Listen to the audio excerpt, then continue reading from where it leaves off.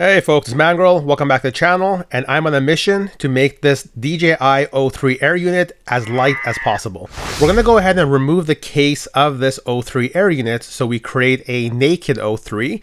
And I did something very similar a few years back with the Vista, so I got a little bit of experience doing this. So before we start, let's do a quick before weight check. So right now the O3 is 26 grams. Let's add the little cover here. So we're looking at a little bit over 26 grams for the O3 with the original case.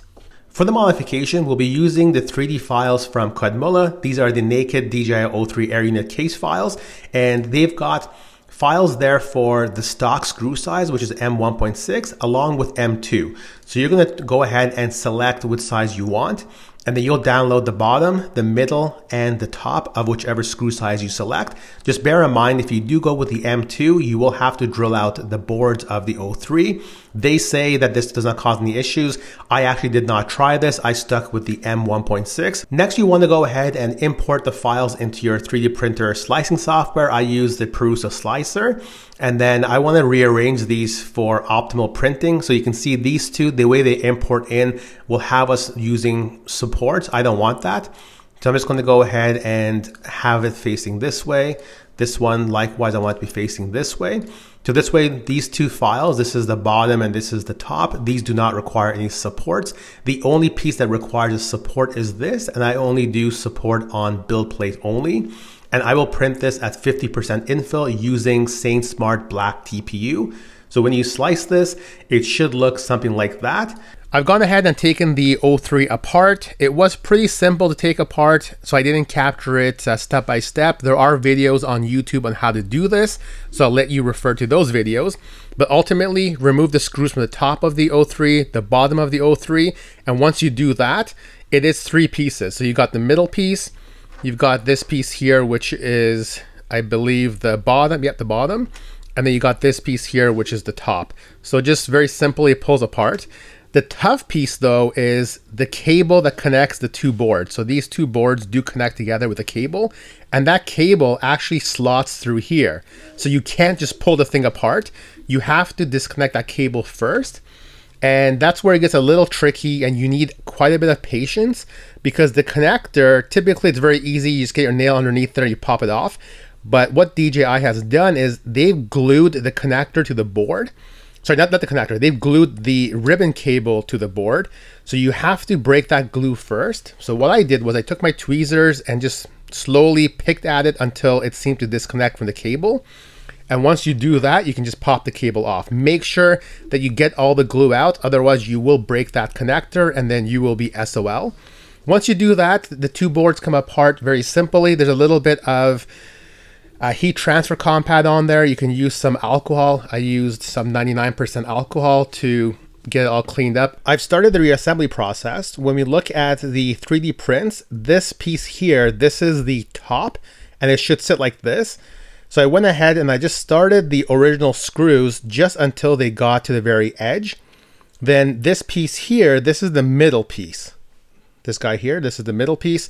So you go ahead and you pass this cable through and it sits like this. So you should be able to screw this in. Now make sure that you do install your camera cable before you fully screw it in, because once you screw it in, this TPU mount should hold the cable in. And then once you have done that, you get this piece here, you connect up the ribbon cable, and then finally this piece is the very bottom. So you want to position this straight area over the antenna connectors. It should go like this. So that way this piece actually holds the antenna connectors in.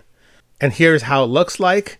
I haven't put all the screws back in yet because I need to connect the cables and I have to do the before and after weight comparison. In its original condition, this was 26 point something grams. Now let's see how much it weighs afterwards. 19.25. Okay, so I think we're looking at roughly 7 grams of weight savings. I thought there would be more, but hey, every gram counts. This came out okay. I used the original screws at the very top and then the frame screws at the bottom. The only thing I would have done a little bit differently is this connector down here, the one that had the glue on there, I would have re-glued it before putting it all together. You can see it was very difficult to get the glue back in there afterwards. Now, if you're like me and you want to get every single gram of weight savings, what you can do is remove these metal RF shields. If you remove those, you should get some more weight savings, but that's where you get into the territory of potentially damaging and making this thing completely useless. I started on the first board, so you can see this side here has a lot of goop inside. So you're gonna have to take your time to clean this all up. And on the other side, thankfully so far, no goop.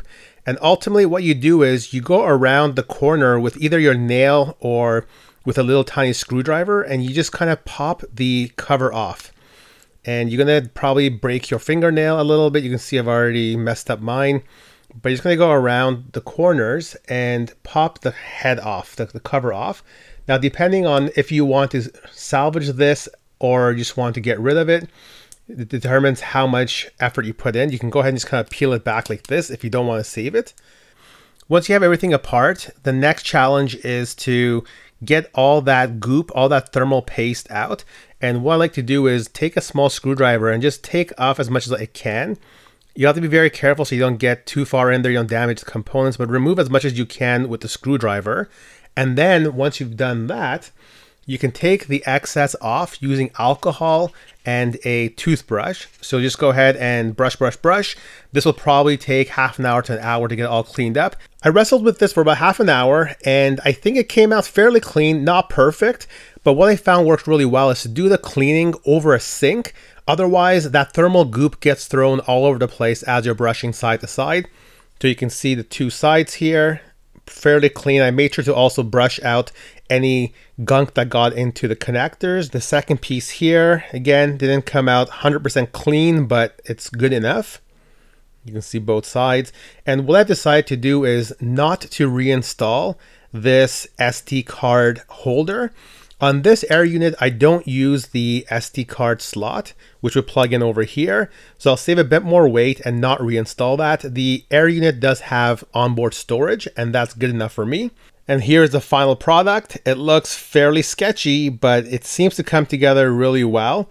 Now, one thing that I think I'll have to do is remix this quad mullet design just to add a bit more support here.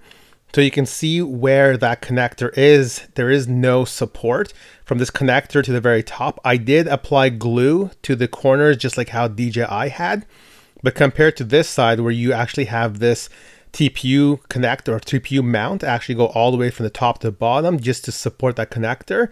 And that's because over here is where you would have the SD card slot, which I removed. And then the bottom, of course, looks like this. We know this was 26 grams as it came from DJI. When we did the last modification, it was about 19 grams. Let's see what this is now. So right now this is, wow, 13.7 grams.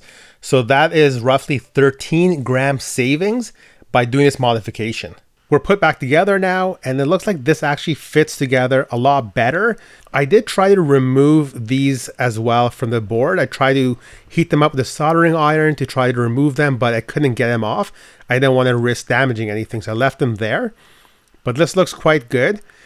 Now the next thing I'm going to do is I'm going to go ahead and do a quick test flight within the workshop here, make sure that things are looking okay. Now, no surprise that when you remove the shielding and the case of the O3 Air unit, it will overheat quicker. And that's because the shielding is used as a heat sink to help keep it cool. So I did some testing here indoors without any fans blowing air at the Air unit. And we see that in the original unmodified state, we get the aircraft processor overheated message at 9:41 and it completely shuts down at 11:08. With the first modification where we removed the actual case, but we kept the RF shields, it overheats at 5:15 and completely shuts down at 5:55. And then finally, where we removed the case, we removed the RF shields, the lightest configuration, it overheats the quickest. So at 2:41, we get the overheat message, and at 3:36, it has completely shut down. A bench temperature test is a good comparison, but it's not a true representation of real life. As we're flying outdoors, we have airflow being generated by the flight itself, along with a lot of airflow coming off the props. So I've done 4 flights back to back in our Canadian spring weather. It is 14 degrees Celsius, so not too cold, not too hot, and everything seems to be working okay. I also did a very slow cruise type style flight, where I went over 8 minutes on this one flight just to make sure that there were no overheating behavior, and everything seemed to work okay. Our megabits are still running at 50. I never saw any weird behavior. And what you're watching here is the ultimate final state of our modification, where we removed the case from the O3. We also removed all those RF shields. Everything seems to be working fine, and I'm almost at 8 minutes and 30 seconds on this single flight. Everything is okay. Now on the last flight, you may have noticed that the storage full message was on there, and I'm sure some of you will say that the Air unit was not working at full kind of processing capabilities because of the onboard being full. So I did a similar flight where I went cruise style, but this time recording on the onboard as well. And you can see again, almost 8 minutes, and I was able to finish that flight without any kind of overheating behavior. So make sure to like, subscribe, and comment, and stay tuned for more videos.